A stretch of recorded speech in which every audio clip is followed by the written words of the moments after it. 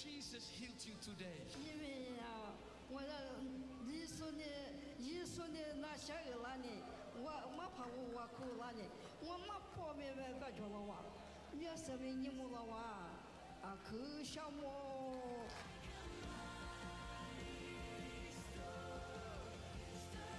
Holy Spirit, touch me.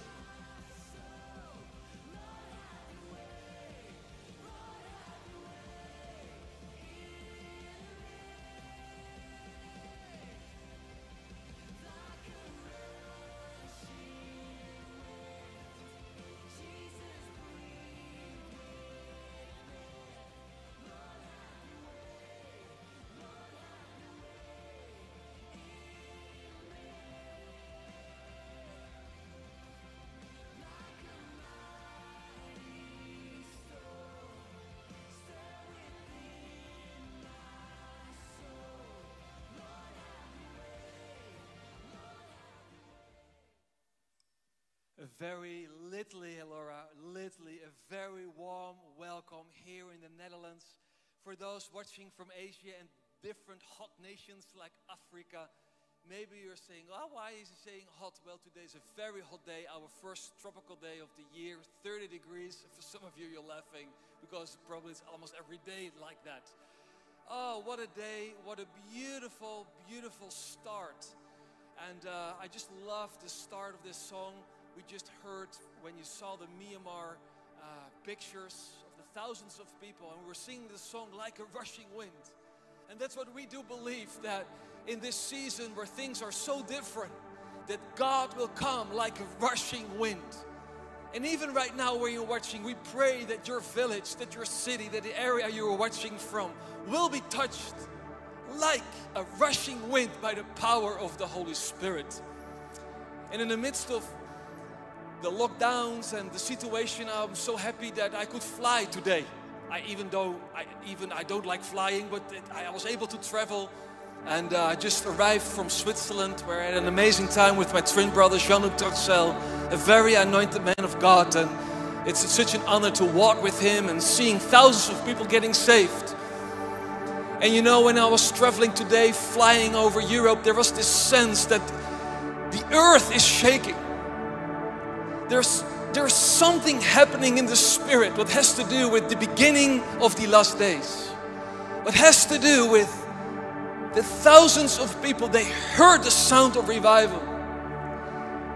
They heard the sound of revival. They saw in the spirit the cloud. And I do believe that this generation is going to see the fulfillment of many unfulfilled promises. We want to welcome you to Harvest Fields International.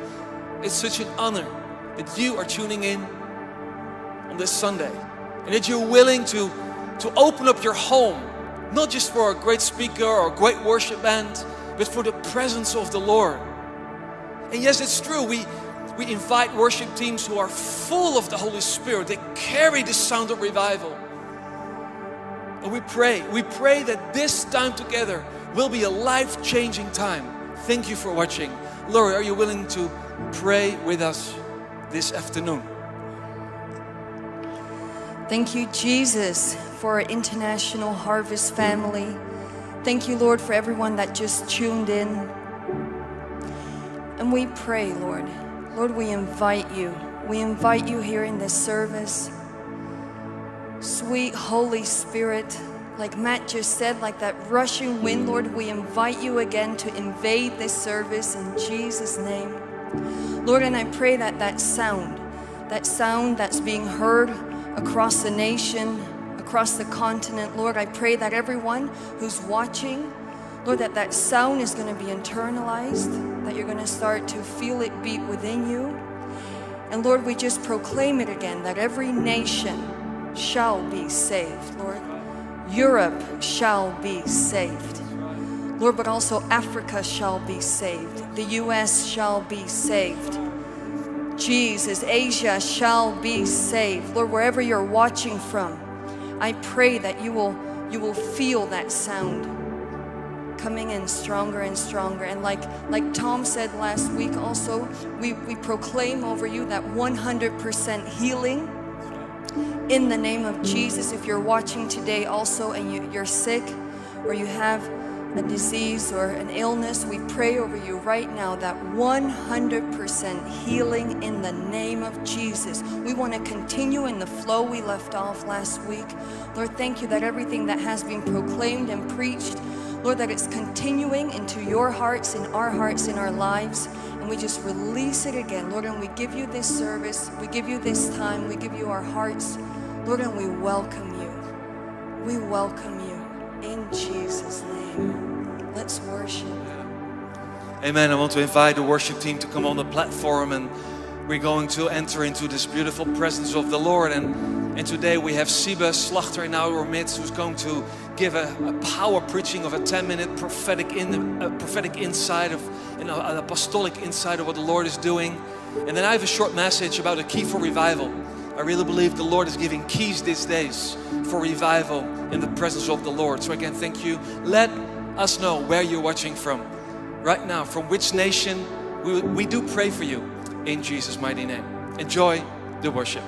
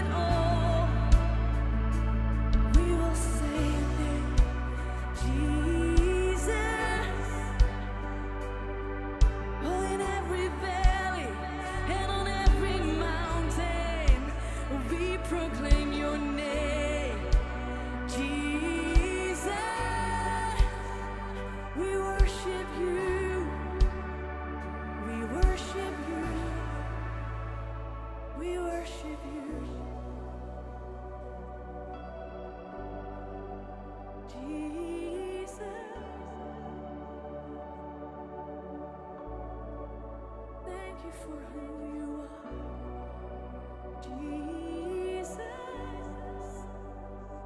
Thank you for your goodness. We praise you tonight, Jesus. We sing your name forevermore, Jesus, Jesus, Jesus. We worship you, Jesus. Hallelujah, hallelujah. We'll make his praise, we'll make his praise glorious, glorious, glorious. For his name is glorious, glorious. Sing out the name of Jesus. Make his praise glorious, glorious, glorious. Shout his name, glorious, glorious.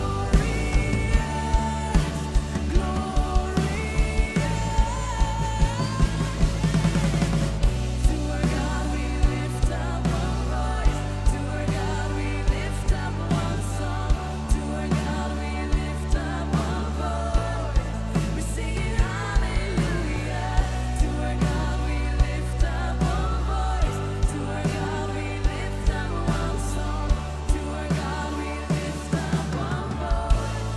We sing hallelujah. Hallelujah, Jesus. Hallelujah.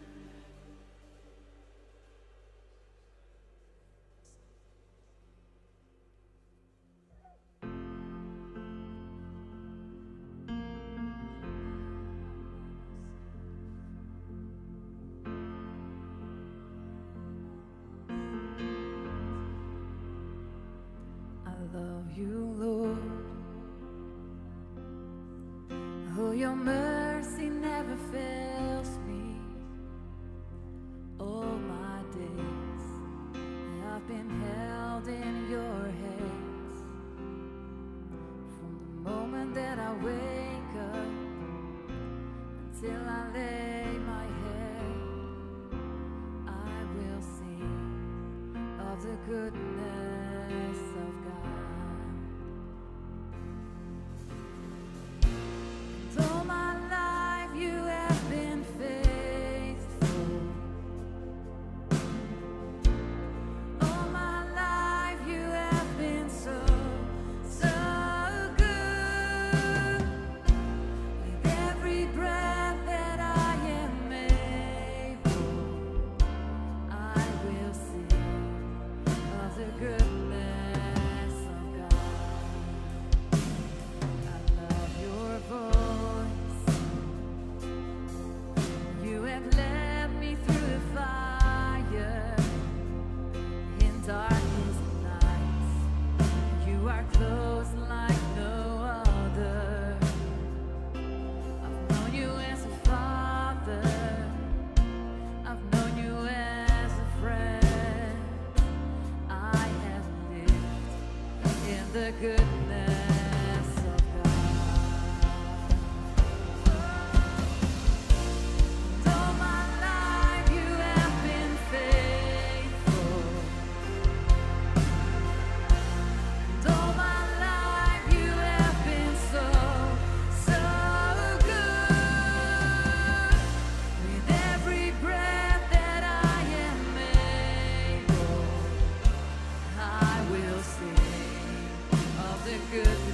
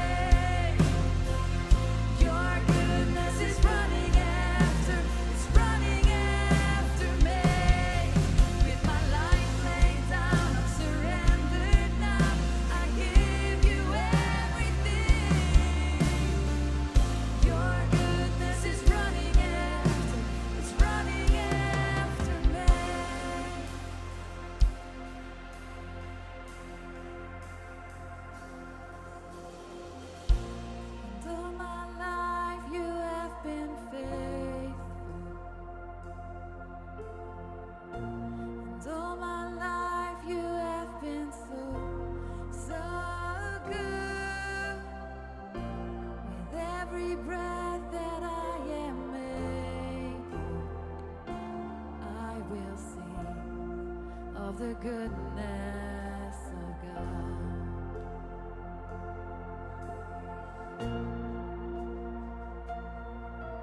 Your goodness follows me. Your mercy follows me. Wherever I go, your goodness follows me. Your mercy follows me. Thank you, Jesus.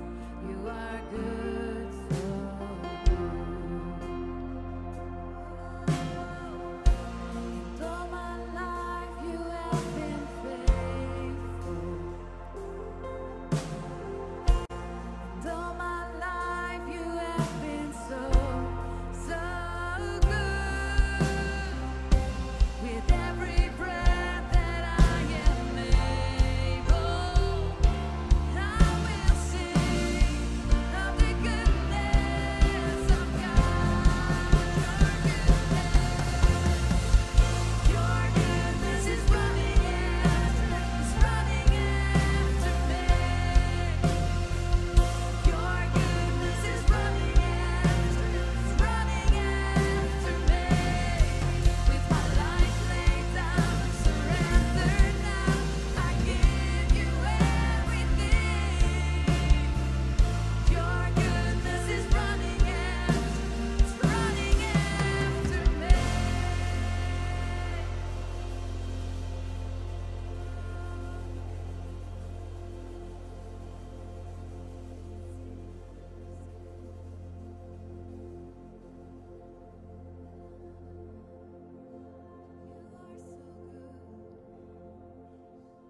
You are so good.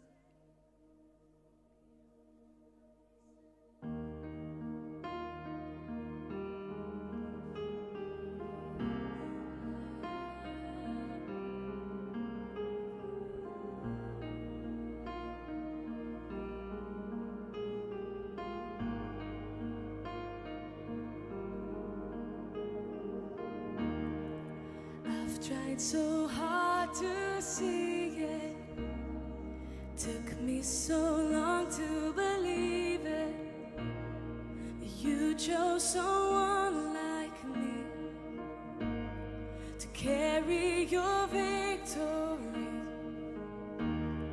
Perfection could never earn it. You give what we don't deserve it.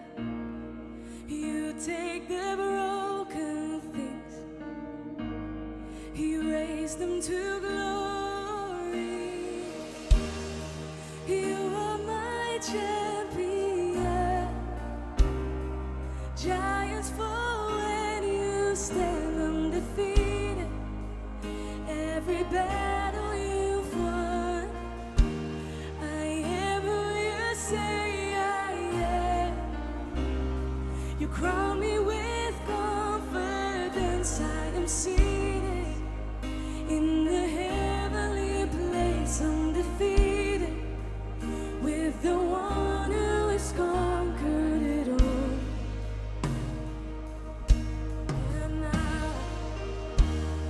And now I can finally see it. You're teaching me how to receive it. So let all the striving cease. This is my victory. So now I can finally see it. You're teaching me how to receive it. So let all the striving cease. Oh, this is my victory. You are my champion. And giants fall when you stand undefeated. Every battle you've won, I am who you say I am.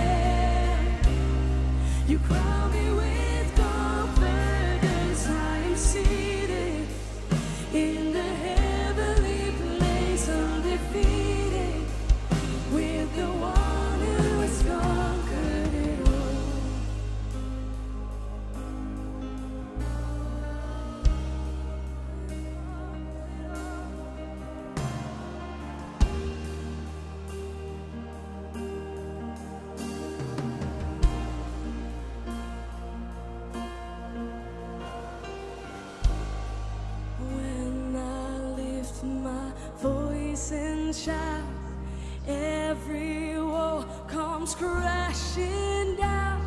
I have the authority Jesus has given me. And when I open up my mouth, miracles start breaking out. I have the authority Jesus has given me. When I lift my voice and shout, every wall comes crashing down. I have the authority Jesus has given me. So when I open up my mouth, miracles start breaking out. I have the authority Jesus has given me.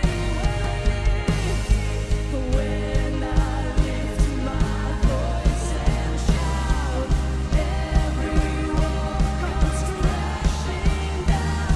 I have the authority Jesus has given me. When I open up my mouth, miracles start breaking out. I have the authority Jesus has given me. You are my champion. Giants fall when you stand undefeated. Every battle you won. I am who you say I am. You crown me with confidence. I am seated in the heavenly place, undefeated, with the one who has conquered it all. You are my champion. Giants fall when you stand undefeated. Every battle you've won. I am who you say I am. You crown me with confidence. I am seated in the heavenly place, undefeated, with the one who has conquered it all.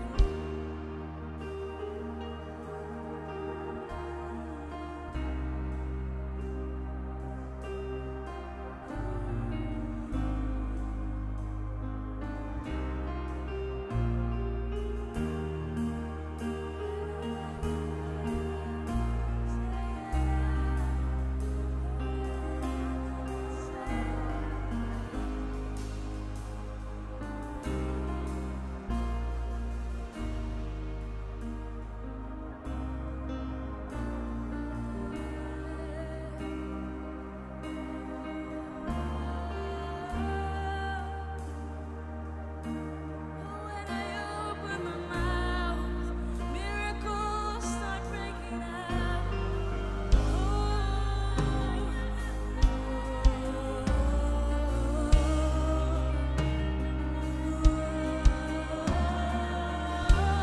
I have the authority Jesus has given me. Say,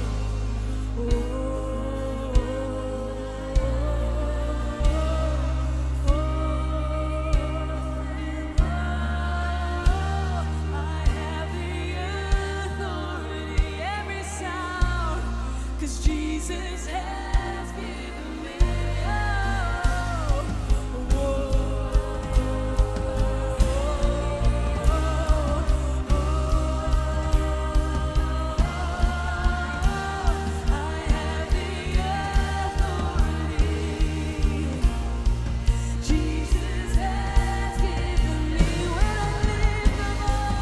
When I lift my voice and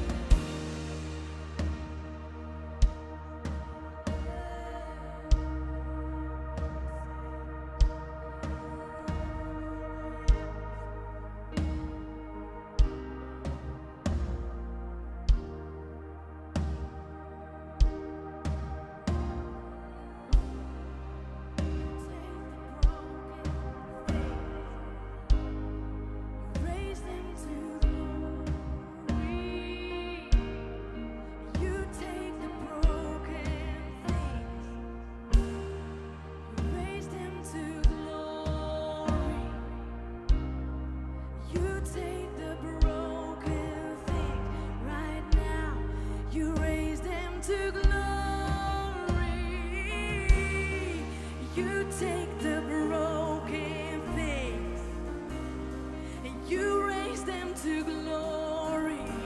Yes, you do. You take the broken things, 'cause you are good, you are good, you're a good, good Father. You take the broken things, miracle worker, that's who you are. You take the broken things, you raise them to glory. You raise us to glory. You raise us to glory. You raise us to glory. We're heavenly seated. You raise us to glory. You raise us to glory. Merciful Father, you are good, you are good, you are good, you are good. You are my champion, and giants fall when you stand undefeated. Every battle you won, yeah. I am who you say I am. You crown me with confidence. I am seated in the heavenly place, undefeated, with the one who has conquered it all.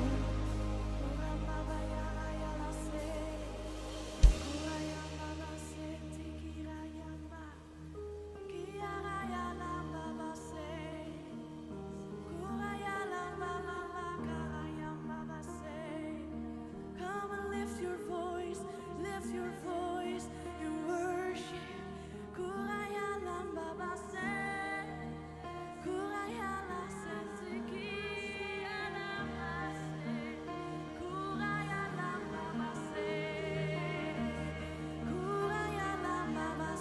Lift your voice, open up your mouth. There's power in your voice. There's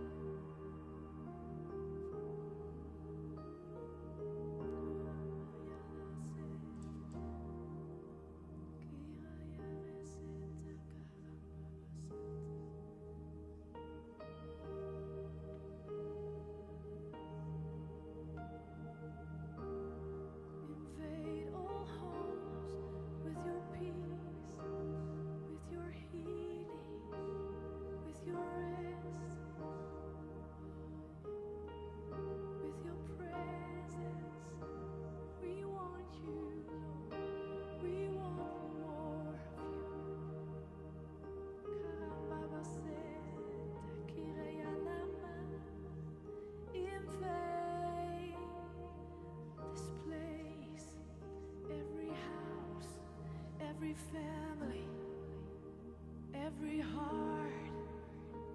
Invade this place with your power.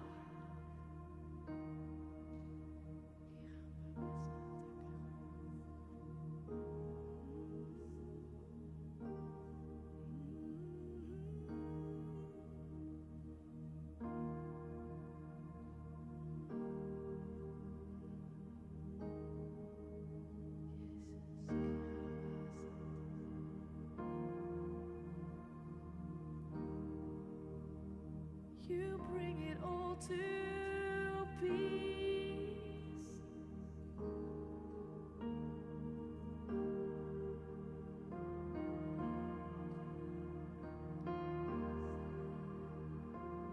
When we lift our voice, when we praise your name, you bring it all to peace.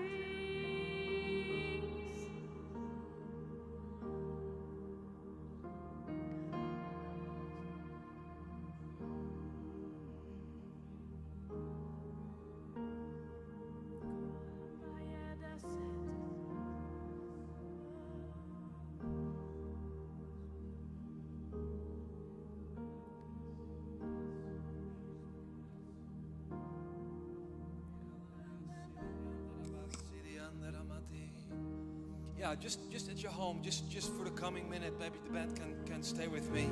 Just lift up your voice. I really believe there's like this spiritual language that the Lord wants to give to some of you. You're never probably spoke in tongues, and it's very easy.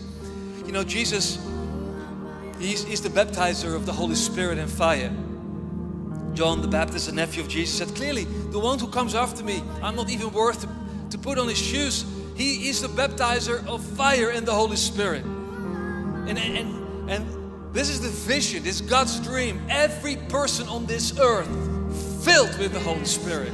Not just a believer, but filled with the Holy Spirit. Imagine that every believer is filled with the Holy Spirit. So at home, just if you never spoke in this language, listen, you're missing something in your life where you're not baptized with the fire and the Holy Spirit. It doesn't matter in which denomination you come from. This is not just for the Pentecost people. It's for everyone with their heart.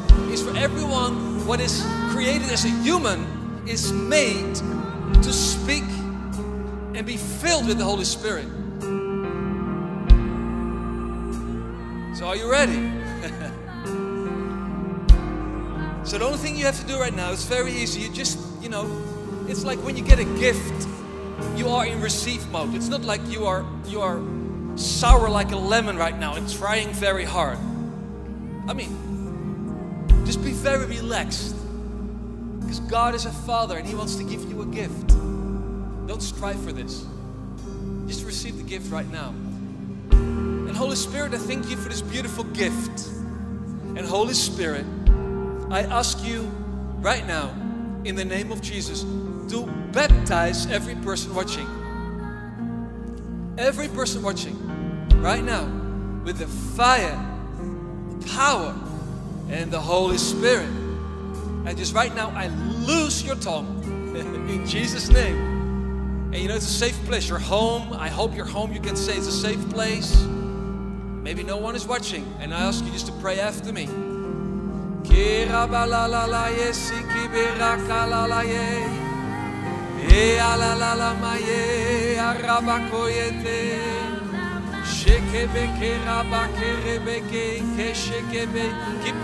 Keep singing, keep talking.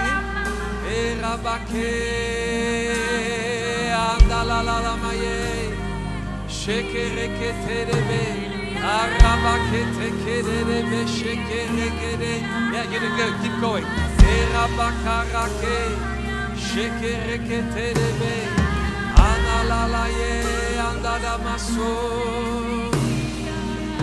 And so, Lord, we release the fire and the power of your beautiful, wonderful, sweet Holy Spirit.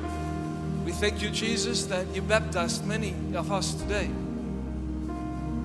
In Jesus' name. And I challenge you, it's like baby language. When you experience this for the first time, let us know. Just on the chat or through email, info@harvestfieldsinternational.com. And you know, it's like with baby language. It's like you have to develop this language every day. I ask you, every day, set apart at least speak in tongues in your time with the Lord, 5 minutes every day, and build it up, maybe to even an hour per day. Just speaking in tongues. It's building up your faith. It's building up stuff. It's a heavenly language. It's the language the angels are speaking. Amen. Amen. Well, I feel like we can continue for hours like this. This is good.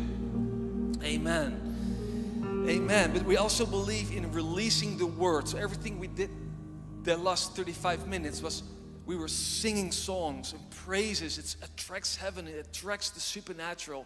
But also when we speak the word, when we speak and proclaim the word and His truth over you, it sets stuff free in the spirit. So it's for me a huge honor to invite Siebe Slachter to the platform. You saw him more often. They are part of the beautiful family, the global family all around the world. They're carrying revival, and there's such an apostolic anointing on his life. And he's married with Volke. She has an amazing prophetic voice. And I'm so happy, Siebe, that you're here with us today. Amen. And this time, not purple hair. Not purple.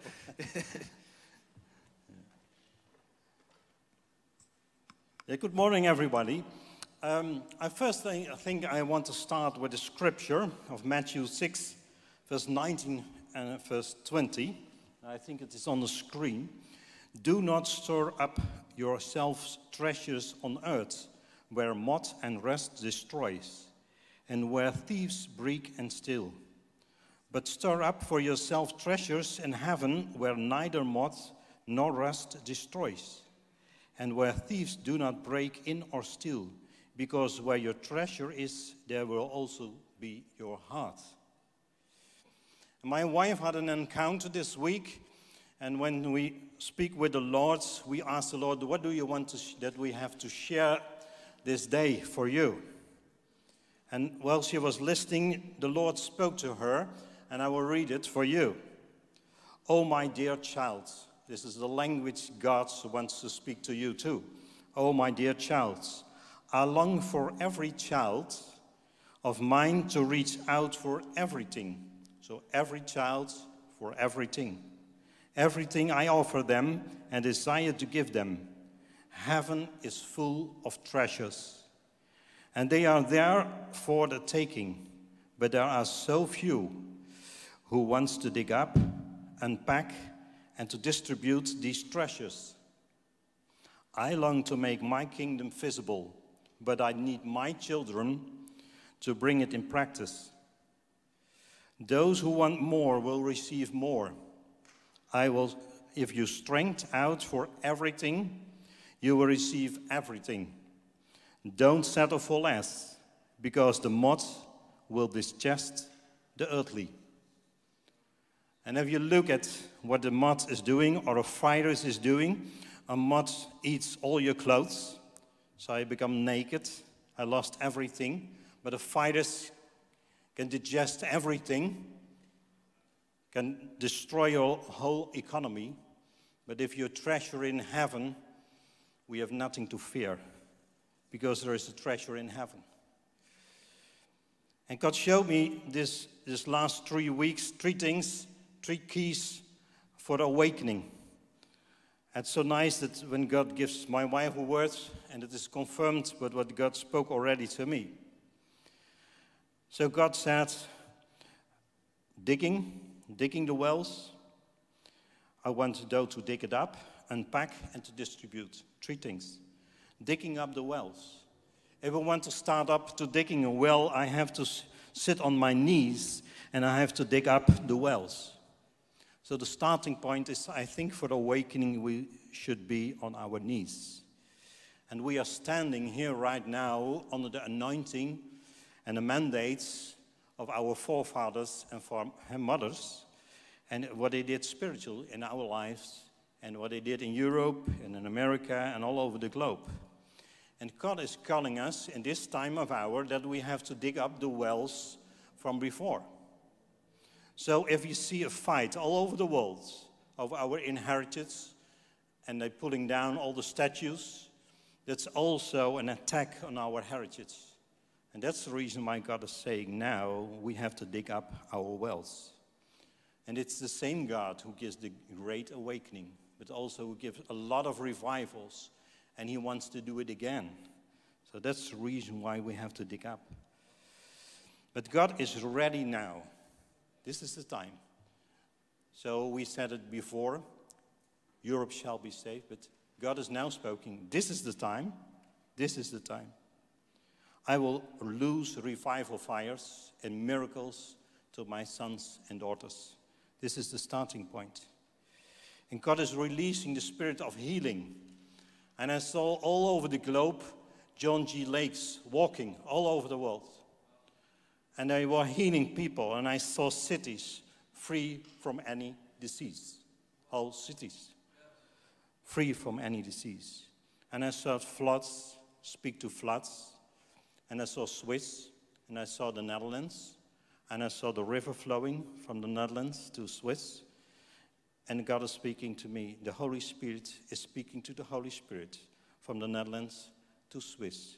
And all the lands in between will be saved. And you will see revivals. Because God is saying, I'm speaking to the mountains and it's coming back in between. And God spoke to me in the beginning of the night to Jean-Luc Trechel. So I have a specific word for Jean-Luc. Jean-Luc, God is telling me that you digged up the wells of the healing all over Europe. You dig the wells of the healing anointing over Europe. And you will see miracles after miracles.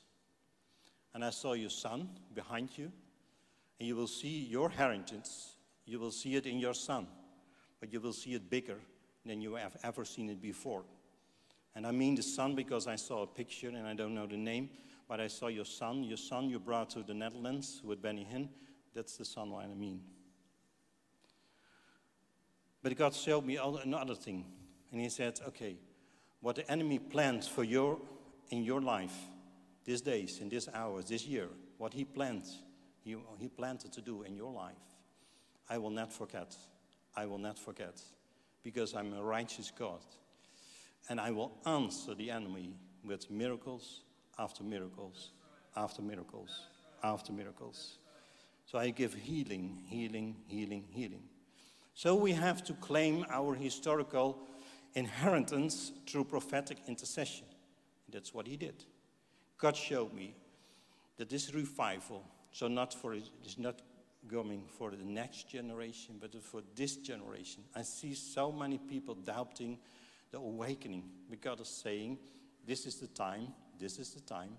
And all the seeds planted by our forefathers, this is the time that we will see for this generation what God wants to do. So we have to put on our knees and we have to heal our lands. But the second thing, that is what we already did. We brought it in practice because that is unpack. So there are a lot of treasures and we have to unpack. But the best way to unpack it is only with the Holy Spirit. If you don't have the Holy Spirit, and we invited you already just to speak in tongues, but you need the Holy Spirit to unpack everything. I see so many children, God showed me, who are not able to unpack all the presence of the heavenlies. And then God showed me a picture, and I know you can show the picture, and he showed me a picture of a Dutch game who was for many years on the television. And you don't know that if you're from abroad, but that was a specific game on the television. And there's people sitting on the platform, and then you have to put your arms above you, and you have to look upstairs, and then you see all kinds of sticks. Now suddenly there is a zoom, and there's a tone, and then when the tone is, then suddenly a stick is falling down. And then you have to grab it. Suddenly, you have to grab it. And God is saying to me, this is the picture what I'm doing in this time. And so many people are so distracted, but you need focus like this person on this game. But if we stay focused in this hour, then we have to focus, and suddenly you will hear a sound of heaven, And he will pour out all the things. And then you have to grab it. You have to grab it. The violent man seize it by force. So stay focused, name it, proclaim it, and possess it. That's so important. And the third thing that God showed me is distribute it. And if you look at the tsunami, and that's the coming of a tsunami of awakening, if you look at the sea, and when the tides are coming, then the sea is pulling back. And this hour we are pulled back. As church, we are pulled back. But if you pull back, you see everything on the sand. You can see everything. Because if it is pulled back, so this is the time that God is saying, I will show everything. And everything, what is not good, will show up. And it will be opened. And it will be, you will see it. So that's the reason why it is shaken. Because a tsunami always starts with a shaking. But there's also a second thing. So in this time we see all kinds of things pull up. But the second thing we have to learn is that we are not distracted with all these things. But as church, we have to realize that we have to rearrange the troops in this period. We have to work on unity. We have the wounded people has to be healed. Because otherwise we are not ready. So this time we are pulled back. It's just needed for us to be prepared for the upcoming awakening. So in this hour of upcoming tsunami of revival, we'll see that everything will be shaken. Everything will be attacked. Our heritage will be attacked. Our Christian roots will be attacked. Our history will be attacked. But we will stand. We will stand. We will stand. So don't be distracted. And God will come back like the tsunami. And he will come back. And he will come back with the biggest wave ever seen in history of awakening. Amen.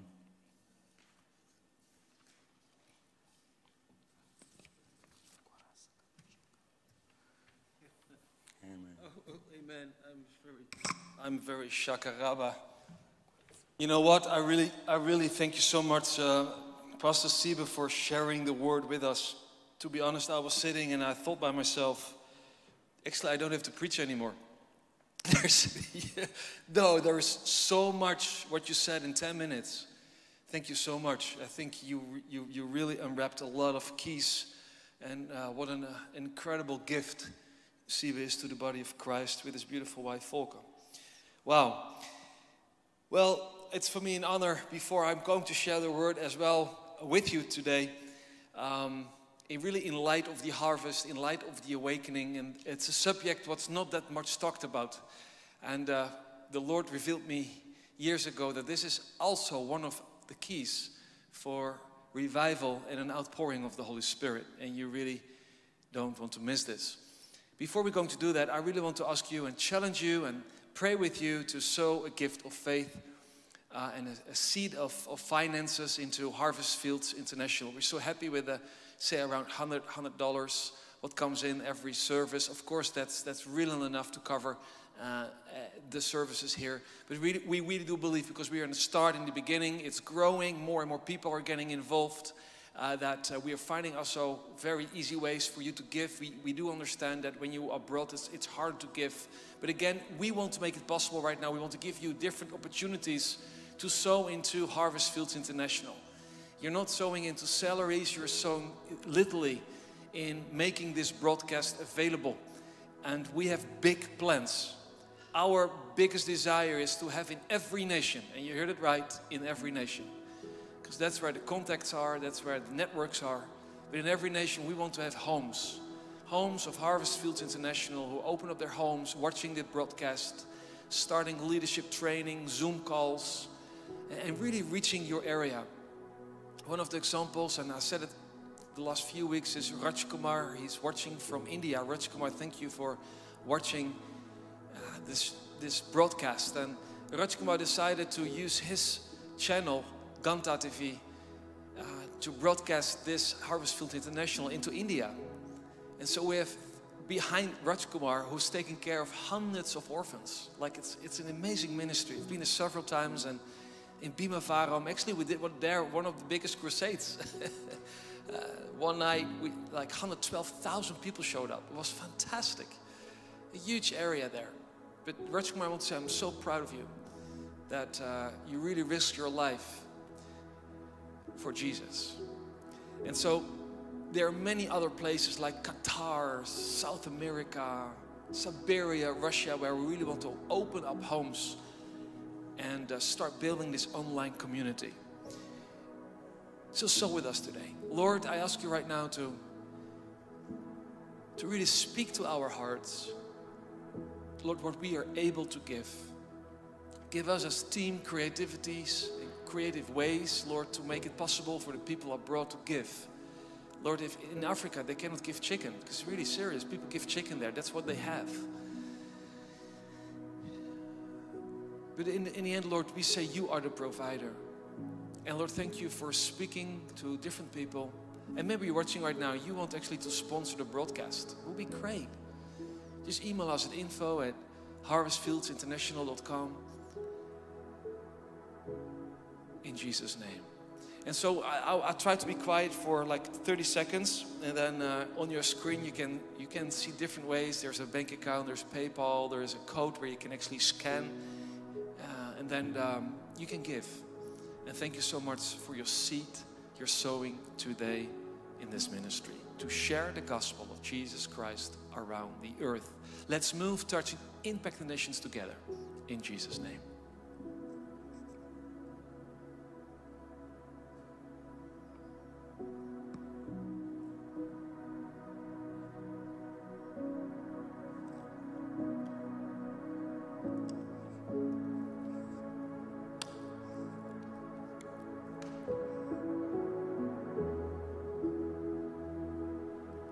Give you 10 more seconds.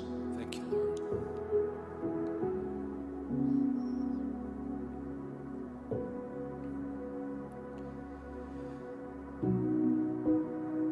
In Jesus' name. Amen. Thank you for the beautiful soaking music. I worked with this guy for a very long time. Love you, man. It's awesome to have you here. 1996. What a year. I was still a young man with a six-pack and beautiful. I'm a little bit older right now. And here I was as a maritime officer. As a little boy, I dreamed to be a maritime officer. And even though my skills at school were not that high, the director of the school, he said to me, man, I really believe in you. I give you this opportunity. I wanted to be a maritime officer and sail the world on a ship. After 5 years study in Rotterdam, I became one of the youngest maritime officers, just 19 years old.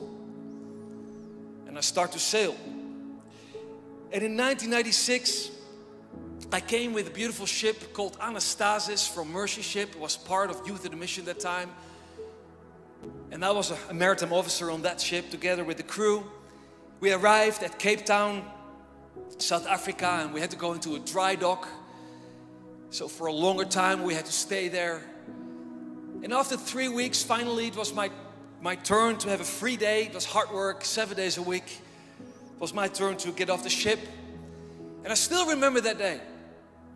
So I said to my friend, who was an officer as well, I said, let's go into town and let's have some fun. And while we were driving with the taxi, we drove through the Elizabeth Street, and on the left side you had the white people and the mansions, like huge churches. I've never saw such beautiful churches, palm trees, and I was not that so much filled with the Holy Spirit at that time. I was a believer, I followed the Lord, but I didn't know what my calling was, and I wanted to be a captain, make money and make life. But on the right side, what I never saw in my life, I saw the slum areas. And between the slum area and the street of the rich people was less than 20 meters. Couldn't believe it. Like, the contrast was like crazy. Literally crazy. I was so shocked by it that I asked the driver to stop, and he didn't want to stop. I said, no, please sir, I pay you to stop right now. And I said, I want to go to the right. He said, no, sorry. This is very dangerous. You cannot go there. I said, no, I feel I have to go to the right. He said, sorry, sir, even the police is not coming in this slum area. It's very dangerous. Probably you get killed because you're a Mzungu. You're a white person and you don't speak the Xhosa language. I said, I don't care. I want to go in that place. And it was a fantastic, I say, trap from the Lord. I was obedient. When I look back, it was the Holy Spirit. It was so strong. I had such a strong feeling to go to the right. To make a long story short, I went to the right. I spent the whole day there. And I just wept. I just wept. Every 5 minutes I walked into the slum area. I wept. The smell of the poor, the desperation into the eyes. I've never saw something like that. And I looked to the left. I saw these huge buildings, the mansion churches, and the white people. I couldn't believe the contrast. Literally, people were dying in that slum area. Visiting some people in the slum areas, and people were dying from cancer, and the smell of death was there. I came home to the ship and I called my father. I said, Dad, listen, this happened to me. That night, a prophet from Holland, Peter Helms, never heard about this guy. This is 1996. Peter Helms came to the ship and he started to prophesy over my life. He said, there comes a day that you are going all around the world. And you're going to see revival. You're going to see great and beautiful things. But the Lord is first going to touch your heart for the orphans, the widows, and the poor. Because that's the key to the revival. I didn't understand it at all. And after 3 weeks sailing, we went back. And after the dry dock, we started to sail back to Europe. But something was knocking on my heart. I couldn't sleep. I couldn't think clear anymore. I could only think about what I saw in the slum. I went back and I said to my father and my mom, when my time was finished at Anastasis, and Mom, Dad, I think I cannot continue with my life to be a maritime officer. Something happened in my heart. And 2 years later, I had to wait for 2 years. 2 years later, I woke up and my pillow was wet from crying. I never had that experience.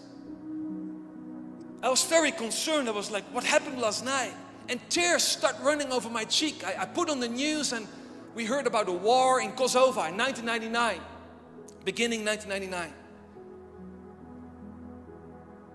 And I remember that our vice president said on the television that because of the crisis in Kosovo, 1 million refugees were there in our little town Ermelo, where I still live. We took 3,000 refugees. Holland took 3,000 refugees from that war zone. And the Lord spoke to my heart. The reason I let you cry in the night, because this is your day that I'm going to move your heart with compassion. And the tears you cried in the night were not your tears, were my tears. He said it clearly. So on my bike, I went to Ermelo and they were building this big tent. A week later, 3,000 refugees came. I never forget it. Never ever forget it. I signed myself up as a volunteer. And give soup. And start washing the clothes of the widows and the children with the blood and the mud of the big flea of 3 weeks. And every day when I start to sleep, I couldn't sleep. I was weeping and weeping and weeping. And God said, Matt, for the coming 3 weeks, I give you every night, I give you in your sleep scriptures from the Bible in the Old and the New Testament. And these scriptures are keys. And I ask you to proclaim these keys to the world.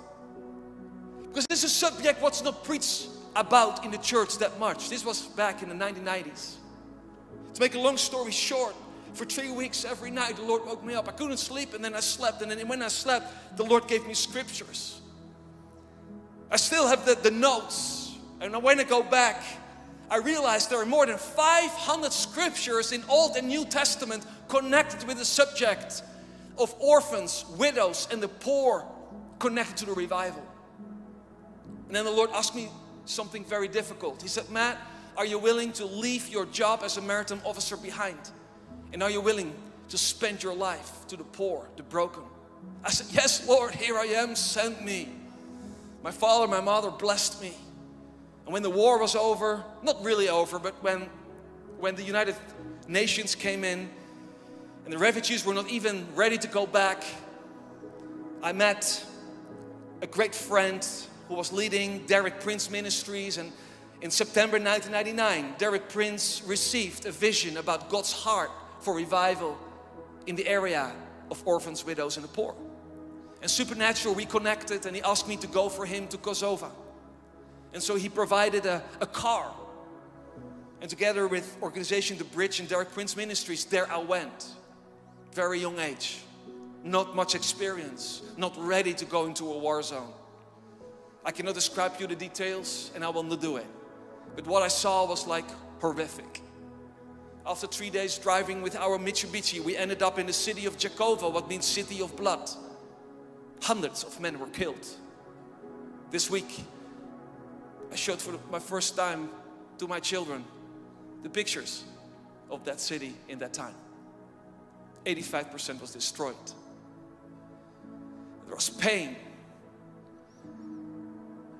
There was desperation. I couldn't preach the gospel of Jesus Christ because the ones who killed that group of people were Orthodox Christians. And so I found myself the bodies of the men who were killed, and they put the cross of Jesus into the men before they killed them. And together with my great friend Ingrid van Diest, we were there at the mass graves. We saw hundreds of things we actually didn't want to see. We still smell it. Horrific. Horrific. But there I learned lessons I never forget. It changed my life.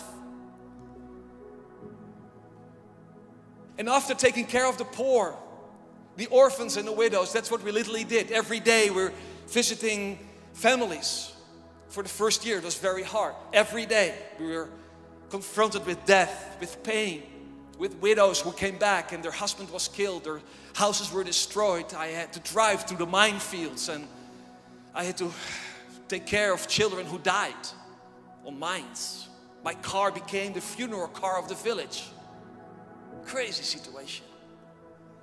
And after a year, I was so desperate, so done with the smell of death, so done with the death and the depression of the people. I said, God, why did you send me here? I want to see revival. I want to see souls. And God said, Matt, today is the day. Because for a year you took care of the orphans and the widows with even saying my word. But you showed compassion because that's me. You gave bread because every day we gave bread to the poor, to the widow and the orphan. And that day, 7 Muslim guys who worked with me in the bakery, because we woke up in the morning, we made bread for 600 families, came to Jesus. Supernatural. A day later, gold started to appear in my home. I never heard about that stuff. I've never been in Toronto. I didn't know what was going on, but gold started to appear. The glory of God came in my house.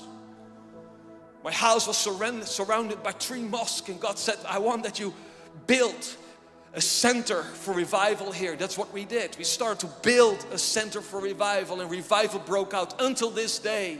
Every week, every month, we have testimonies of people coming to Jesus. Widows start to be leaders, start to lead home groups. Crazy miracles start to happen. And we saw an outbreak of the Holy Spirit.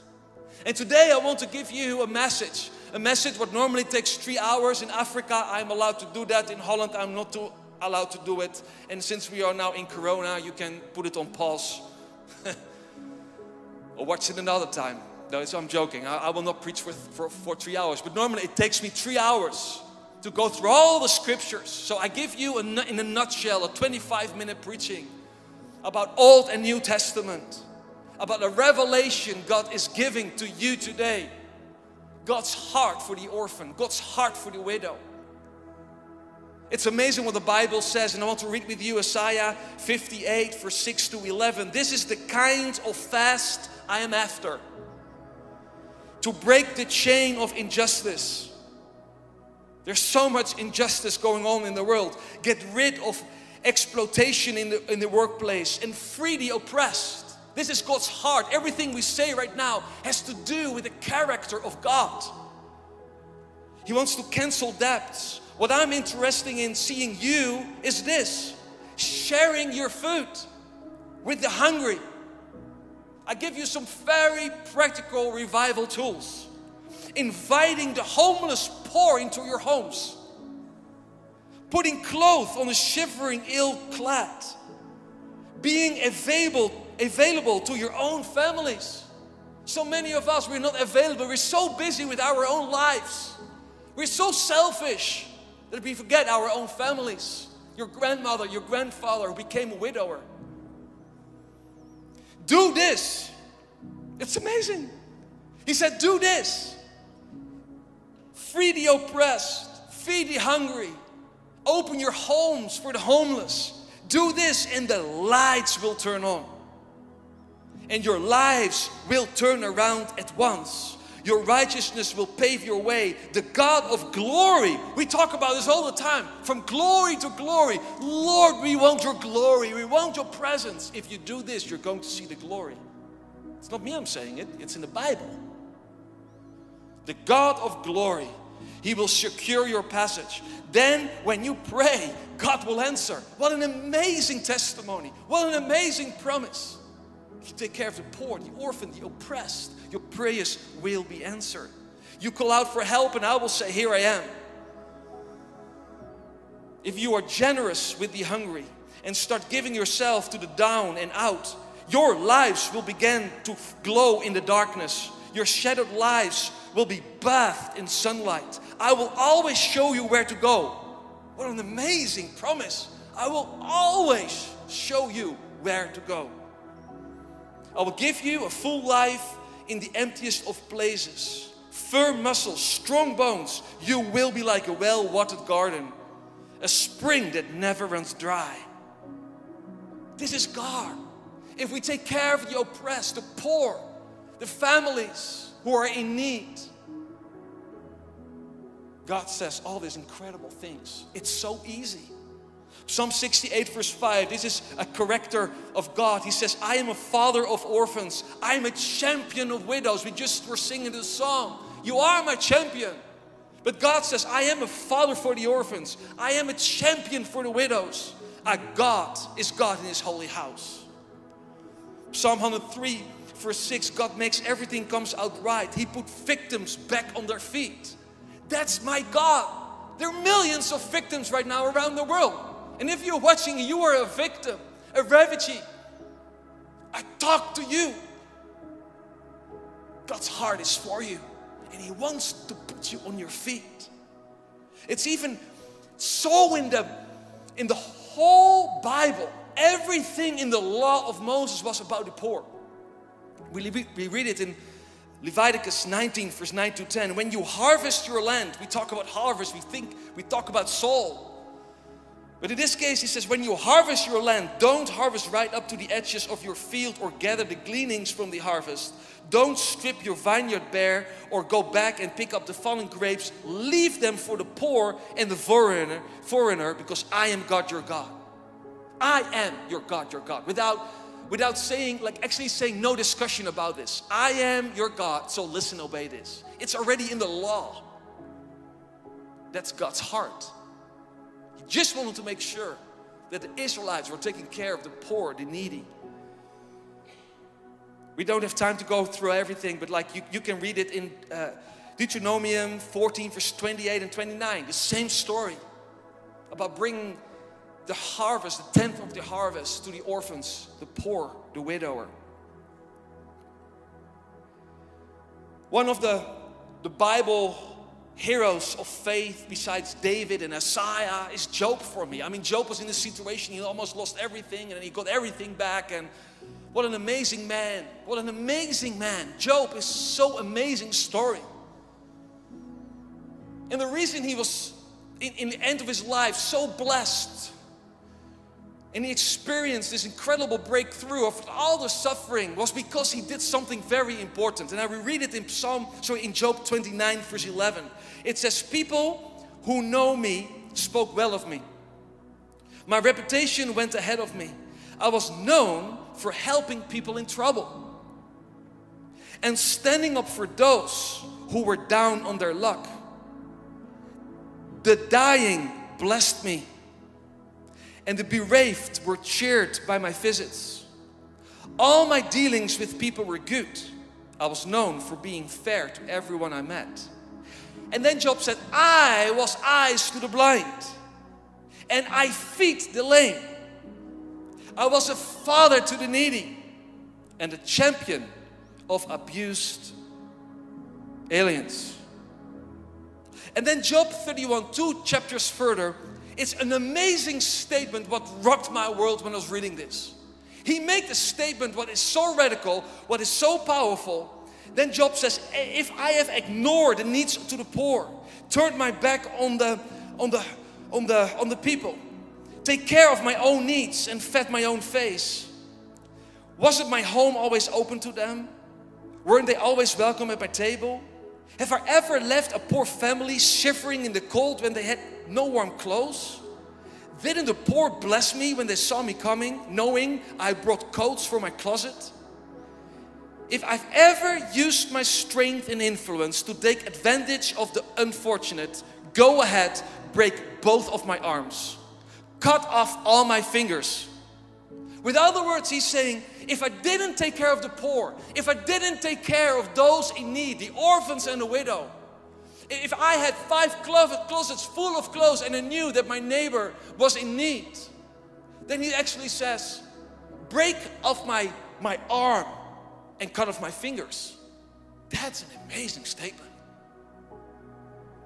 The reason Job was so righteous, so blessed, is because he took care of the poor.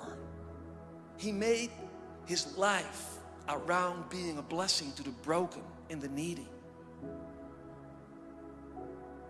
For me, a revelation was Ezekiel 16 verse 49. We know the story about Sodom and Gomorrah. When people come to Amsterdam, I hear it many times. They say, oh, you know, Amsterdam is like Sodom and Gomorrah. I said, what do you mean? You know, the first time I heard it, I didn't know what they meant. They said, well, you know, it's like the prostitutes and the red light district and da da da da da da. And when we think about Sodom and Gomorrah, especially for the older generation, we think about, you know, it's sin, it's the homosexuals, the prostitutes, and the adulteries, and everything what I just said. It's so not in line with how God sees us and wants us. I really believe, you know, going through all that stuff is wrong. It's sin. But the sin of Sodom and Gomorrah, what I believe, was not the adultery or the idolatry. The sin of Sodom and Gomorrah, we read in Ezekiel 16 verse 49, the sin of your sister Sodom was this: she lived with her daughters in the lap of luxury. They lived a luxury life. We read that they were proud and lazy. And then it says they ignored the oppressed and the poor. And I came to this radical conclusion that the biggest sin we can do, it's not adultery and it's not good, don't do it. It's not bowing before other idols, don't do it, because Jesus is the way, the truth, and the life. But the biggest problem God has in the whole Bible, in Old and New Testament, is this sin: doing nothing. Doing nothing. The biggest sin you and me can do when we are full of the Holy Spirit, when we know the Lord, is doing nothing. I don't talk about resting. I don't talk about sometimes in life you hide, right? I don't talk about that seasons. I talk about a lifestyle of laziness. I talk about a lifestyle of living in luxury and closing your eyes to the poor, the broken, and the needy. That's what the Bible tells us here. Are you still with me? I just want to give you some radical keys. I want to help you. It says in Proverbs 19 verse 17, mercy to the needy is a loan to God. It's amazing. So if you show mercy to the needy, you give a loan to God. And God says, And God pays back those loans in full. I said many times, because it's 25 years ago when we started our project Hero. We feed and help for 25 years, every day, 500 children and widows, every day. I said, as long as I live, and as long as I'm pastor of this church, and I will be pastor of this church until the Lord brings me home, we will not put any water by the wine. We will take care of the orphans, the widows, and the poor. And the reason we are blessed, what I believe, and I believe it's all grace, is because we're taking care of the poor. It's God's heartbeat. It's God's heart. He pays back these loans in full. Proverbs 21 verse 13. If you stop your ears to the cries of the poor, your cries will go unheard and unanswered. What a statement. It's in the Bible. And I love to turn it around. If you start your ears to open up to the cries of the poor, your cries will go heard and answered. Proverbs 28 verse 27. Be generous to the poor. You will never go hungry. What a statement. Shut your eyes to their needs and run a gauntlet of curses. Oh, now you say, okay, Matt, now this is going too far. So actually, are you saying that if I'm not taking care of the poor, I shut my eyes and my ears to the need, that I'm cursed? It could be. It could be. It could be. And maybe you say, but Matt, I don't understand that. This is Old Testament. And again, I love grace. I don't believe we have to work for grace. The grace is that Jesus died for you and me, and now He gave us the responsibility when He went to heaven to bring heaven on earth. And how to do that is to open our ears and eyes to the needy and the poor and start being a Christian in action. We saw the most major deliverances when we took people to the slum areas, just right there.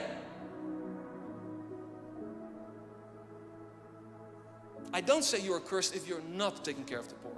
I'm not saying that, but it could be. It says in Luke 3 verse 8, because of time, let's go really to the New Testament. Because, you know, I hear you thinking, well, it's Old Testament, and it could be legalistic preaching. And I just want to tell you the truth, what I read in the Bible.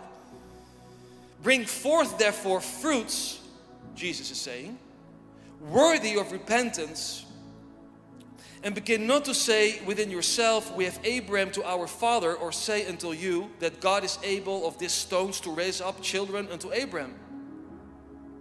And now it says, and now also the axe is laid unto the root of the trees. Every tree, therefore, which bring not forth good fruit, is hewn down and cast into the fire. That's harsh words. And the people asked him, saying, what shall we do then? And he answered and said unto them, so this is the answer. Listen, this is a crazy answer. It doesn't say you have to pray and you fast and do Bible schools, and they're all good. They're all part of your Christian lifestyle. But this answer, the axe is at the root. You have to bear good fruit. And if you don't bear good fruit, it's better that the tree is put in the fire. Of course, I would say, what in the world do I have to do? This is the answer. He that hath two coats, let him impart to him that had known. And he that had meat, let him do likewise. Incredible. So simple. So simple. We all can do this. We all can do this. We all can be that tree planted on the water. We bear fruit every month by opening up our ears and eyes to the needy and the poor. Luke 14 verse 12 to 14. And then Jesus turned to the host. The next time you put on a dinner, don't just invite your friends and family and rich neighbors. The kind of people who will return the favor. Invite some people who never get invited out. The misfits from the wrong sides of the tracks. And you will be and experience a blessing. Jesus is saying this. They won't be able to return the favor, but the favor will be returned. Oh, how it will be returned at the resurrection of God's people. 3 more scriptures, because it goes a little bit further. I still hope you hang in there. The scripture I'm going to read with you right now is my most hardest chapter in the whole Bible. Because there's a very thin line. Because you can feel condemned or you can feel convicted. If you feel condemned, it's not from the Lord. Okay? Because Satan always condemns people. But the Holy Spirit wants to convict us. And everything Jesus is saying is not with a tone of condemnation, but with conviction. Because this is His heart. His heart is so towards the needy, the poor, the broken, the homeless, the refugee, the one in need. 500 scriptures in Old and New Testament pointed to this group of people. And then we arrive at Matthew 25. Crazy story. I don't know if I can say that, but I just said it. Just a crazy story, like how in the world? Okay, when He finally arrives, blazing in beauty, and all His angels with Him, the Son of Man, the big day, will take His place on His glorious throne. Then all the nations will be arranged before Him, and He will sort the people out. Much as a shepherd sort out sheep and goats, putting sheep to his right and goats to his left. And then the King will say, to the right, enter, you who are blessed by my Father. Blessed. Take what's coming to you in this kingdom.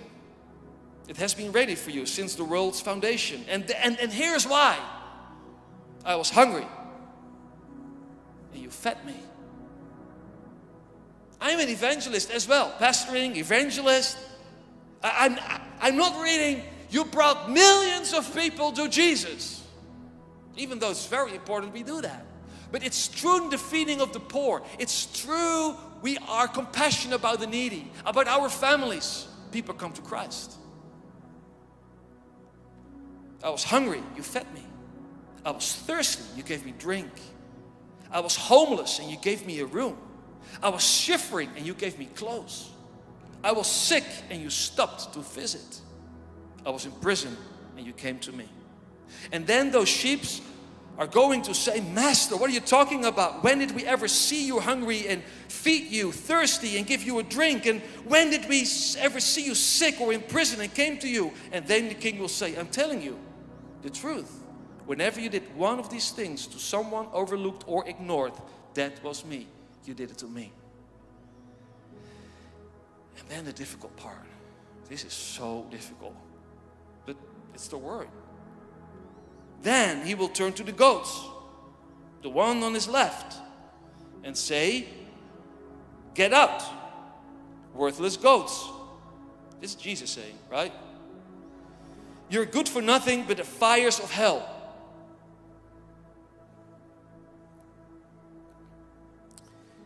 And why? Why?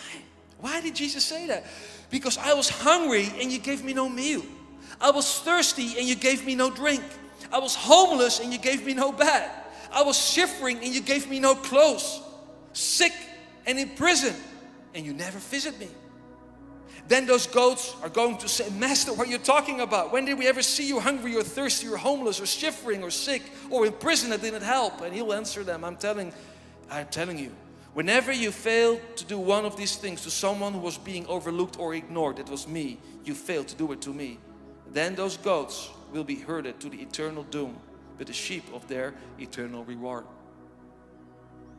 When I read this one and connected with all our 500 scriptures, it was very clear to me that this message needed to be preached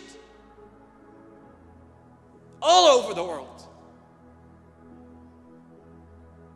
Actually, Jesus is saying, if you know me, if you're filled with the Holy Spirit, and if you choose a lifestyle of just living for yourself, that's your biggest problem and that's your biggest sin.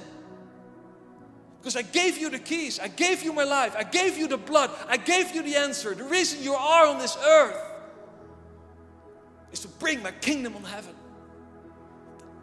The kingdom of God here.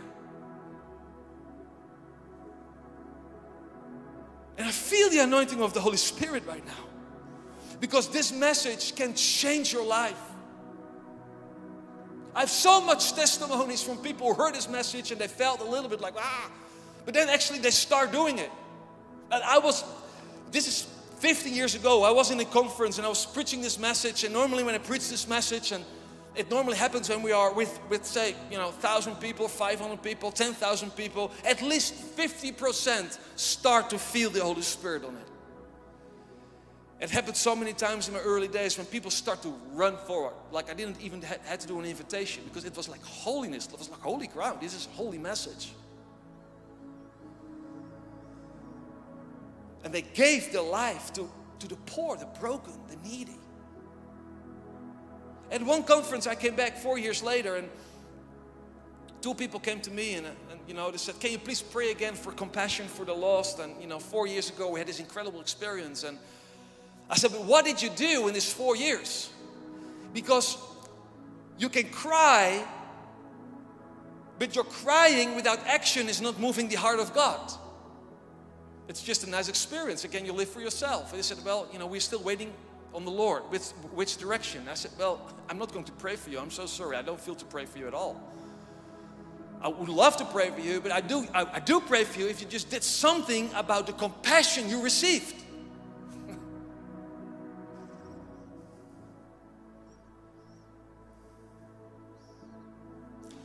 Because the churches in the West are full of people who are spiritually overweighted.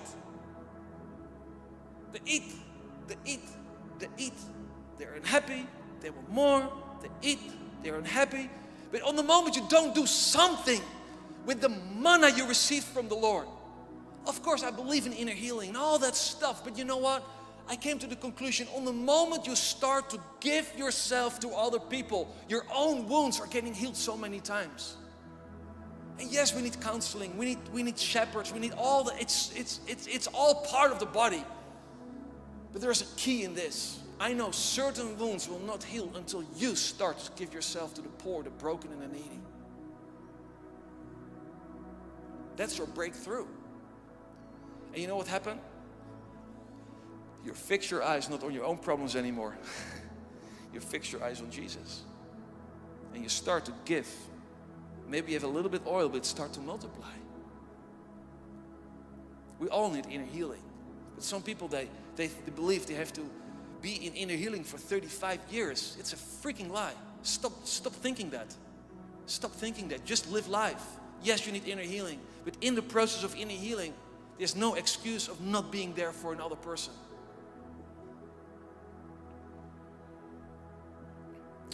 Amen, Matt. Almost there. Isaiah 61 verse 1. Announce freedom to all the captives. The Spirit of the God, the Master is on me. Because God anointed me and He sent me, He sent you to preach the good news to the poor. To heal the brokenhearted. The first thing Jesus said after He came out of the desert. The Spirit of the Lord is upon me. To preach the gospel to the poor. To heal the brokenhearted.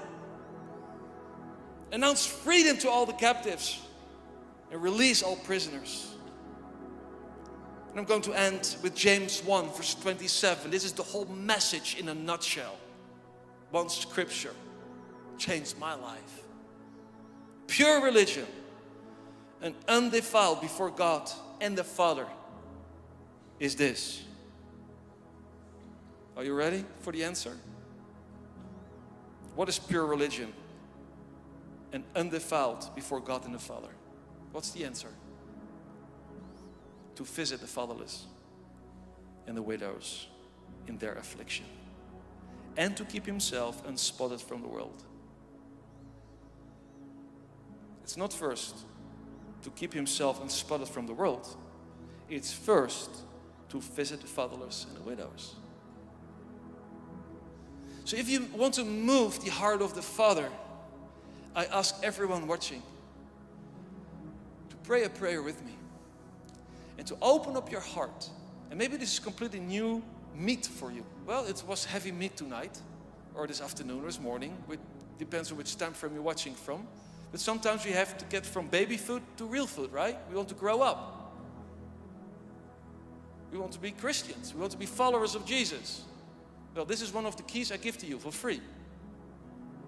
Take care of the poor, the needy, and the broken. Let's pray. Lord, we thank you for this time together. We thank you, Lord, that this is your heartbeat. Your heartbeat is everyone healed. Everyone set free. And I do believe, Lord, that the church has an answer for the problems of this world.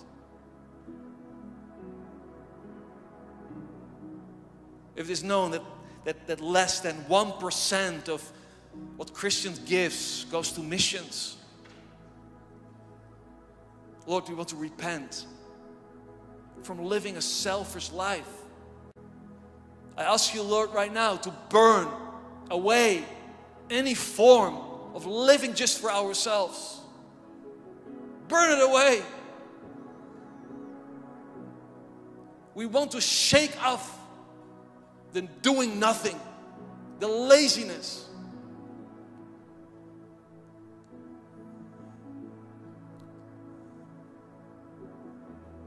And Lord, as a son, as a daughter, not as a slave who has to do and prove. I'm not talking about that area. But as a son and a daughter, Lord, we want to commit ourselves to the broken, to the needy, to the poor, the homeless, the widowers, the lonely ones, the ignored ones. And Lord, there are millions in the west, in the north, in the east, in the west, in the middle, in our street, on the corner. Maybe a meter from your house, between you and the wall, there's a family in need. Forgive us, Lord, that we have 5, 6 closets full of stuff. Well, maybe an hour drive from us, there's a family in need without clothes. Open our eyes, Lord. Open our ears.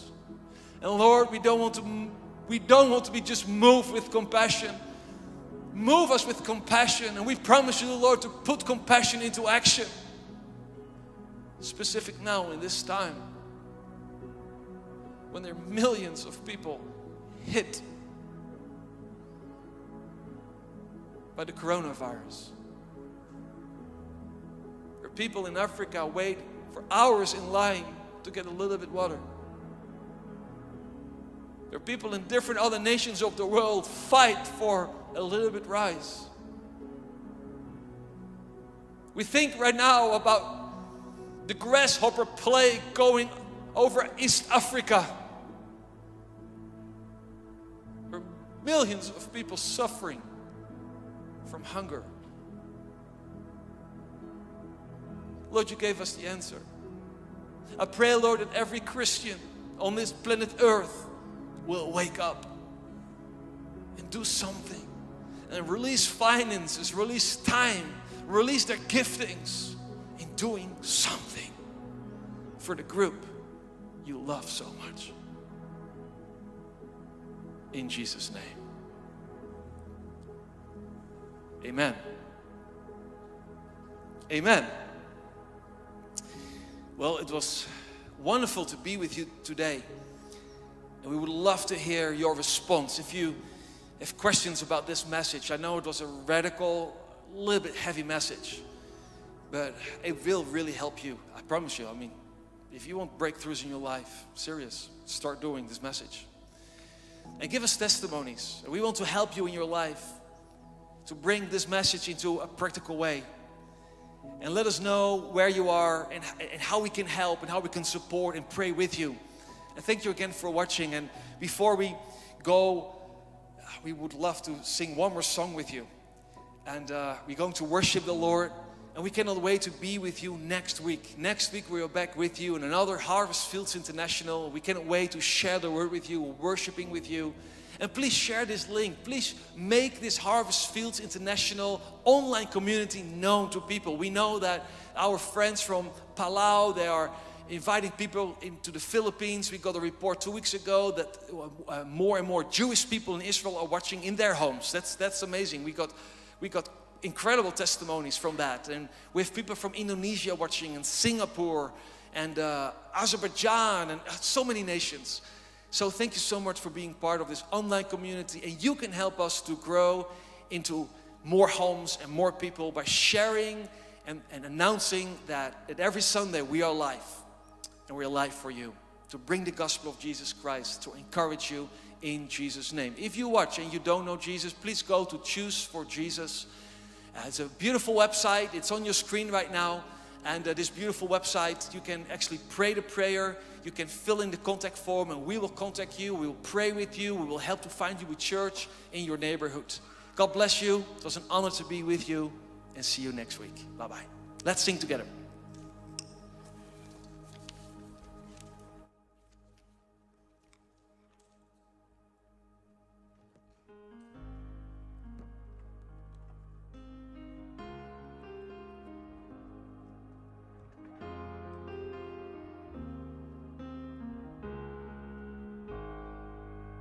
Let the King of my heart be the mountain where I run, the fountain I drink from. Oh, He is my song. Let the King of my heart be the shadow where I hide, the ransom for my life. Oh, He is my song. You are good. You're good, oh, you are good, you're good, oh,